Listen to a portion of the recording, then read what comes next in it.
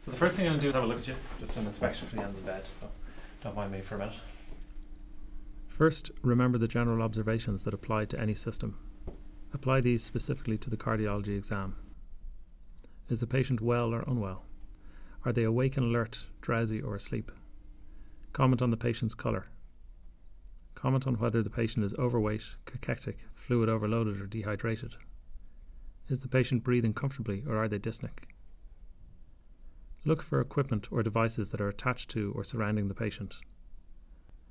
Are there any leads or stickers attached to the patient? Comment on whether these are ECG, telemetry or AED stickers or leads. If there is a telemetry monitor visible, you may comment on what is being displayed. Comment on any cardiac-specific medications around the patient, such as glycerol trinitrate spray.